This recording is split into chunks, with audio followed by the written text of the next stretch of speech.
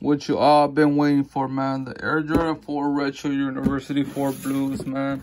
This is going to be the 1-minute review, guys. My name is Daniel Rodriguez, aka DarknessXmo. Finally got him. I caught from Finally. You guys can see him there. Beautiful shoe. I mean, no wonder this is going for a high price value.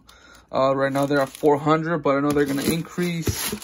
I'm pretty much hold onto these and pretty much keep them. But for these shoes, yeah, man, a little story behind them is I wanted my Foot Locker, but I couldn't confirm them, so I lost my second pair, which was my first pair, because I wasn't expecting me to win at Finish Line, but apparently I did for a size 11. And yeah, they finally got here, man.